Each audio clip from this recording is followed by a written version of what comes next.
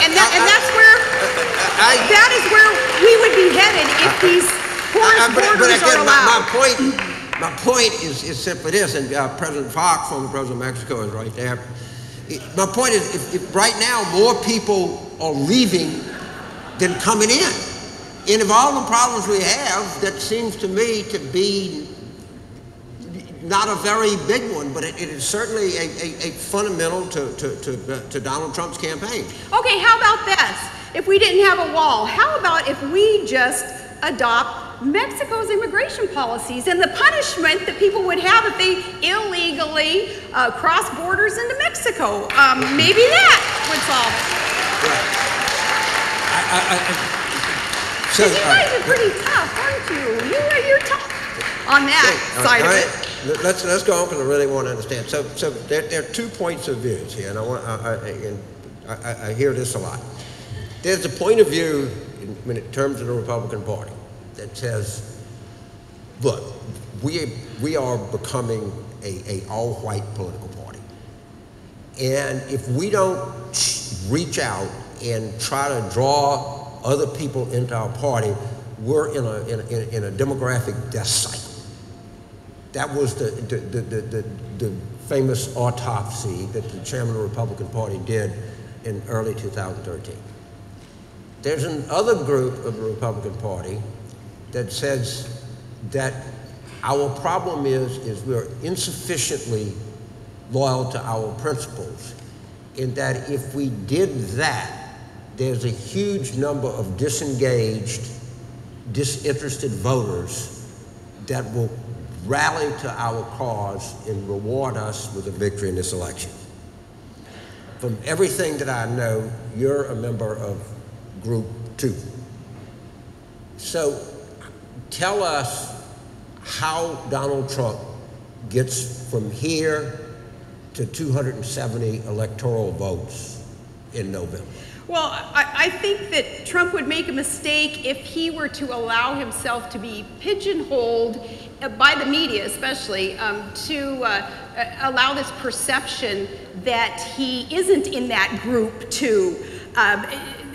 The diversity that he has in terms of support, I think is significant. And there are always great ways to get out there and let different demographics know. But see, I hate being labeled any sort of racism. It just kills me. My husband, he's Alaska Native, he's Eskimo. So in fact, he was here first, you know, he was up north before white man was. And my kids being Native then too, living it makes me even more irritated with those who would just want to slap a label on any Republican that they have any racist bone in their body. And even the topic...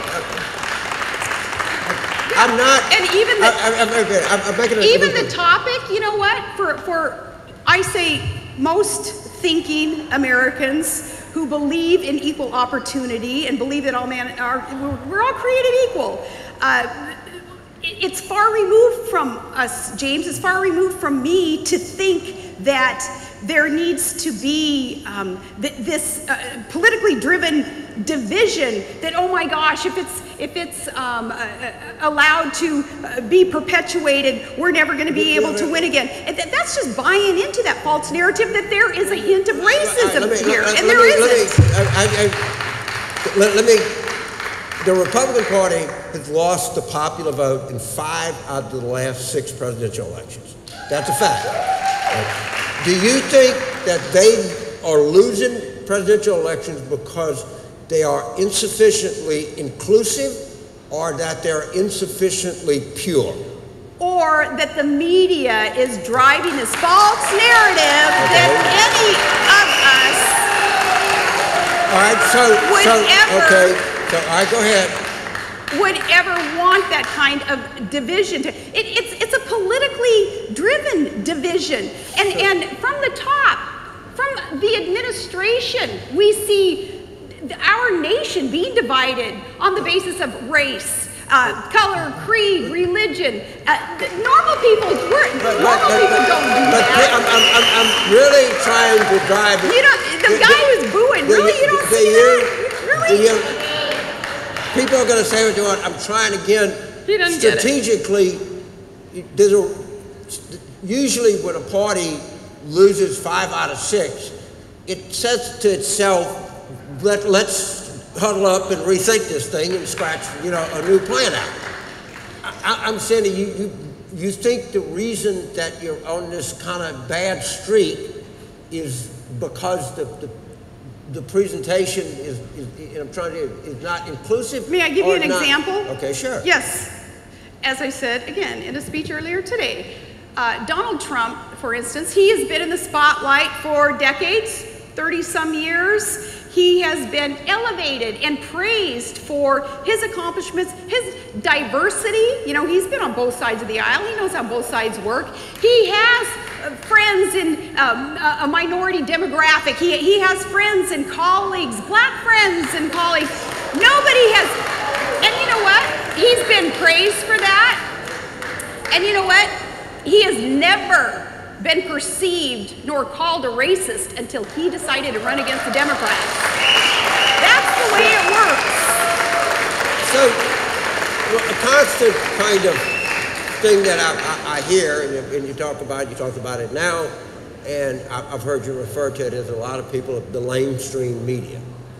You really don't like the media. That's pretty clear. Am I correct in Well, making I come that from the media. I started out as a sportscaster. That's my college degree, as having studied communications, journalism, and political science. So I have a great respect for what the media is supposed to be doing, and that's the who, what, where, and when, and why of an issue, and then reporting that and allowing the people who are intelligent enough to make up their mind on judging whatever the issue is being reported on. That's not the way that the mainstream media works anymore. And that's why I call them the mainstream media. I understand. But tell us who's egregious. If they are reporting and they're doing this, tell us where they're going wrong. Name names. Tell us who it is. I mean, just to say, well, the media, that's a big thing. Okay, let's take Katie Couric. Okay, let's take Katie Couric. Who wants names? Let's name names. Right on, let's name names. All right. Okay, Katie Couric. You know what she did recently? What she did recently in hosting this documentary on guns. They selectively edited commentary, interviews from participants, the pro-gun people in this documentary, to make it look like they didn't have answers, or they didn't know what they were talking about. They were a false narrative on their side, and she had to admit to whoever produced this documentary, that yes, it was selective editing. So there's an example. Let me name. Do you think? Do you think that's okay? Do you think that the media? Good morning. Do you think that the media looks down on the kind of people that support you? Who are the kind of people? Your supporters. Your supporters. Thank you. Do you believe that the media? Who are the kind of people who support you? Your supporters. The people, when you go to Iowa, the people that show up and are supporting Donald Trump. Do you think that when the media sees people at a Trump rally, do you think their tendency is to look down on these people? Do I think that, like coverage of Tea Party movement events? Right, yes. Do I think that they falsely reported that we were violent and hate-filled and all that? Yeah, I think that was some false reporting, definitely. And I think that there's been a lot of research that proves that. I mean, it's inarguable that of course, that's the way that the media has worked. Yes. So I mean, that you don't feel like the Tea Party people are accorded the same respect as other groups in the United States? True. And again, I go back to, but how, and there are these Republicans here, and I see that, how does Donald Trump get from here to 270? What does he have to do? Well, I do think, I hear, a bit of a suggestion, perhaps even in your question, that what does he have to do? Does he have to get out there and address more of the groups that some politicians want to divide us into? Well, yes. I mean, it does no harm. It does a lot more good than harm to get out there and talk to, say, a group of Hispanics about how important it it is that they be respected, that they are here legally and they work so hard to keep their jobs that it doesn't do them any good to allow illegal immigrants to come on over and compete for their jobs, to take their jobs. So yes, it is valuable that the candidate get out there and speak to as many groups as possible. And what should his messages, his makeup, do you think his message is sufficient to win the election? Or you think, and how does he unify the Who can argue against making America great again? Yes, I think his message is a good message. His message is one that, you know, we have so much potential here as Americans to start winning again, but we need free trade deals. We need to be able to have secure borders in order for economically and national security wise with our borders, how important it is. But when we talk about economics, how important it is that we have a leader like Trump, other leaders too, who come from the private sector and understand what it takes to create wealth, which will create jobs. We need leaders who understand the conditions that will allow wealth to be created and then favor those conditions. I talk about this all the time. That includes energy independence, and that includes limiting government so the private sector innovation can soar again. Well, yes, that message, and that message applies to every American who is concerned about our children getting good jobs and concerned about a nation that currently is so in debt, you know, $20 trillion. Our kids, our grandkids, they're never gonna be able to pay this off. And the worst part is there's no end in sight. We have no budgets. Nobody's crafting and presenting budgets to the nation as they're spending our money. So his message is right, to reverse all that, change it up. Why does Donald Trump support no cuts in Medicare and Social Security? Because it counts for so much of the budget. Why? Because he's explaining how he believes with a more robust economy, these things, especially Social Security, that people have already paid into, that it has been an investment on their part, and they expect and they should be able to get out of that system what they've paid in. He says that as the economy does become more robust and as more revenue is circulated, then we'd be able to pay for some of these benefits. So he's not really for cutting anything. He's saying we can just grow our... On those two issues, he's been specific about how he believes that we can restructure in the future, which will have to take place because we can't keep going the way we're going. But for those who have paid into the system, it's like those who want to screw people out of their pensions, some of these big corporations, when no, a pension is a promise. And same thing with Social Security. But no, we do have to look, obviously, about new people coming into the system. We can't keep going the way we're going. I mean, it's kind of like a Ponzi scheme that's going to blow up on us. So we shouldn't have new people in the system, or what? Oh my goodness. Yes. I mean, if people want to stay in the system, let them stay in the system. But that's another point. I sure wish people had a choice, whether they would like to keep more of the money that they earn and invest it on their own, or whether government should keep taking their money via income tax and different taxes, and government investing it in whatever they're going to invest in it, and keep losing money. Again, what has led us to this $20 trillion debt, but the way that government has worked all these years. So, you're saying if a young person doesn't want to pay Social Security taxes, they can opt out? I sure wish that more people in America, more employers, had more choices in what to do with the income that they earn. And as importantly, I wish that more job creators, more employers would be able to have more say in what it is that they produce, so that they can prioritize as they see best, and they can reinvest, which will create more opportunities and more jobs. Right. It's all about, it's the freedom, stupid. So you supported George W. Bush for president. He was a disastrous businessman.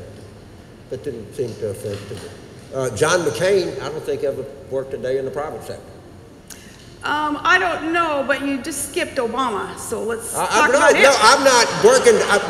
Business success in the business world is not. That's not what I'm saying. You're saying that's an integral part of a reason that you support a candidate. It is. I'm saying that any number of Republican candidates have never been in the world of business, and you're for them. I don't think it's well, you're not going to get me to say rah rah for people who've never worked in the private sector, like Obama. Never having balanced a budget, always being able to spend other people's money, which makes them addicted to opium, other people's money. And then they become more powerful as they redistribute that other people's money. I understand it's not a requirement for me to be for somebody. I'm saying to you that it's a requirement to you to have many Republican nominees. You know, Bob Dole was in Congress since 1959. It didn't bother any Republican. It bothers me. Again, John McCain was in the Navy, then he went right into Congress. He never created a single job in his life. I don't think that's not the reason that I didn't vote for. All I'm saying is you seem to apply. I don't understand quite. Okay, yeah, I know where you're going. And but by the way, McCain's military service. No, I respect that, and I won't condemn that. But let's talk about then somebody on the other side of the aisle, because you're so one-sided. You keep picking on the Republicans. Let's talk about Hillary's private sector service. Hillary's private sector experience that has led to how many of those scandals and problems and firing that she went through? So her private sector experience. It's not. Again, I can't tell. It's not it's not a requirement of mine. Ronald Reagan was a union leader, an actor. He wasn't exactly. It's not a requirement of mine. You're the one said. By the way, Hillary was on the board of Walmart, which some people say is a private sector company, but we'll let that go. All right, we'll run. I'm going to ask you for Q&A to come up, ask a question, ask anything you want. Holy moly! All right. You know, and by the way, speaking of Reagan being that union leader, as a former sister in the IBEW, and Todd's union work too, the great appreciation that we know that Reagan had for the hard-working, essential brothers and sisters in the union, that also is to be praised. Right, but he wasn't a private sector guy. Let's go. All right. They build it. Governor Palin, first of all, you look a lot better than Tina Fey. What do you say? Come up here and talk into my microphone. Come on.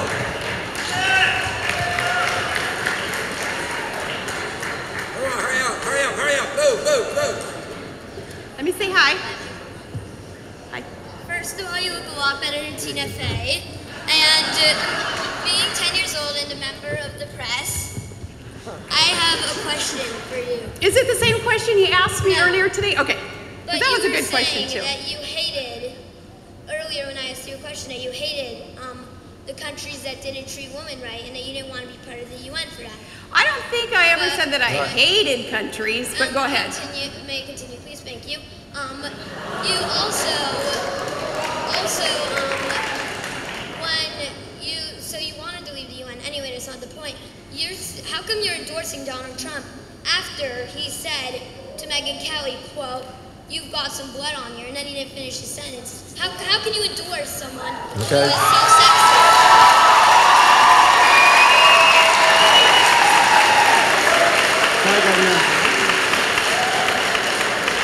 I'm really thankful that Donald Trump isn't sexist. If he were, I wouldn't be endorsing him. Yes. Hi, Governor. Campaign finance reform is a big issue. But you can see that he didn't. He could have framed that a little better. Trump could have. But anyway, let's go. Go ahead. Campaign finance reform is quite a big issue for me in this upcoming election, as I'm sure it is for many other Americans as well. What I would like to know is, do you think that Donald Trump would appoint a Supreme Court justice to effectively deal with the issue? And the second part to my question is, more generally, how do you think we can work to get big money out of politics? Yeah, well, you know, Trump will have a long list of the criteria, of course, that will have to be followed to appoint the conservative Supreme Court judge that all of us would hope that he will choose. And I do have faith that it will be a conservative. And hopefully that conservative would understand, too, how the big money is so corrupting in politics, and how in this day and age it seems like if you don't have that big money that's driving you as a candidate and driving your agenda, you're not going to win. So yeah, I would hope that Trump understands that too. And yeah, I don't want to see big money in there warping the system either, because that's been part of the problem, is Wall Street driving the agenda. Those who claim that they don't take money from Wall Street, Hillary, and then we turn around and see that she has accepted $17 million from Wall Street for her speeches and all that. Money, unfortunately, the big money, it's corrupting, and it allows for too much of a warped system. Yes. As someone who has run for vice president, you could be well situated to advise Mr. Trump on what characteristics or credentials he should be looking for. What would you tell him? I would tell him to find someone who understands who the boss would be, someone who is not running to, I mean, somebody that he could serve with, who he wouldn't need a food taste tester around him, you know what I mean? He's someone who's going to be loyal to what the boss's agenda is. So that's going to be real important. And then someone with that experience too, again, coming from the private sector, connected to the essential people in this country, not part of that political establishment that has been part of the problem. Hi. You said that pension is a promise, and also is a promise the Paris Climate Accords. And Donald Trump has been very outright about saying that if he's elected, he will rescind our commitments globally to combating climate change. How can you support a candidate that goes against the environment?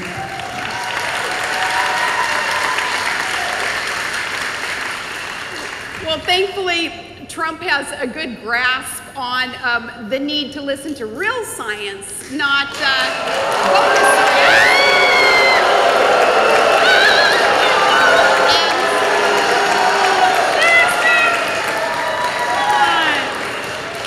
I do also, with great respect for those who really want to deal with the facts and not allow this business of the global warming agenda to drive our nation's agenda. But when it comes to the promises made that you fear a Trump presidency would break, we have to remember that a lot of these commitments that have been made, say in the Obama administration, they're not the people's commitment. They're not the people's will. It's personally coming from some in the Obama administration making these agreements. Obama did win the election. Right. He won the election. Right. So people, listen. Okay. So when someone else wins the election, is their will then? Does it mean nothing? Yeah. If a Trump or someone comes in there and wants to renegotiate or rethink some of the agreements that have been made on a global level, what's the difference? Well, he can. He has that right. If he wins the election, he can do it. Exactly, yeah. Yes. So do you agree with Trump that global warming is a hoax by the Chinese? I don't know whose hoax it is. I don't know if it's just the Chinese. But look, when I was governor of Alaska and I had to sue the feds because of some of the aspects of the global warming, it wasn't even called climate change then. You have to keep changing it. The global warming agenda, as they tried to stymie some of Alaska's resource development projects. I just asked you a question. Is it a hoax? Some of it is. Some of it is a hoax. Some of it is. Listen. No. Next. No. Some of it is. And a lot of research proves that when you talk about like the hockey stick graphs and all these things that that Al Gore and those guys invented, if he's still claiming that he invented it, no, a lot of that has been bogus. And but hoax, and it's some people, it's like a conspiracy to get us in. This will be our last question. I'll be quick.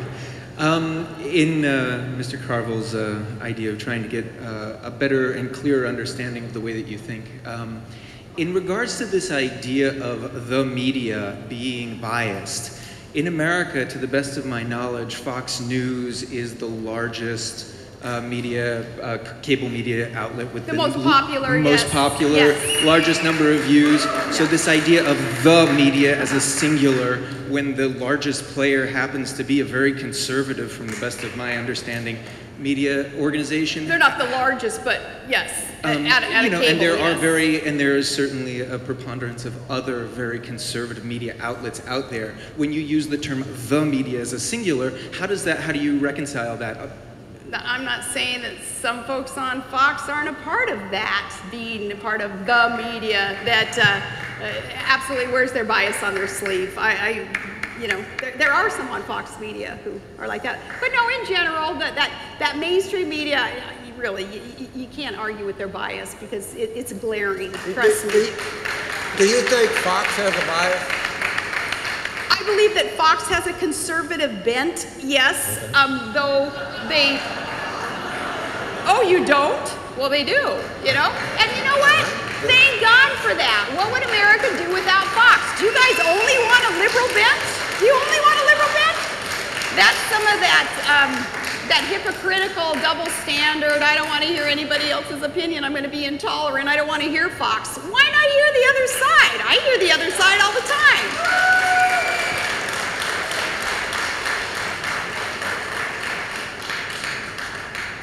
Okay.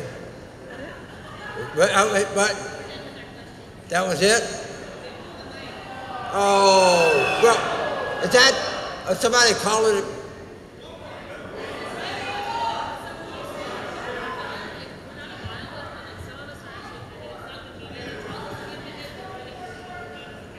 Wait, we can't hear you, I'm sorry. I would be totally offended, yes. Yes. Yes. Right. Right. Absolutely, absolutely. And anyone who would say that someone of color is less American than a white person, for shame. It's disgusting.